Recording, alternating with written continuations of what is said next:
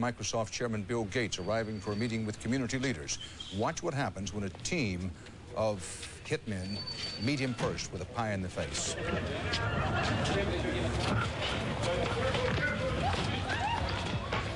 Gates was momentarily and understandably shaken, but he was not injured.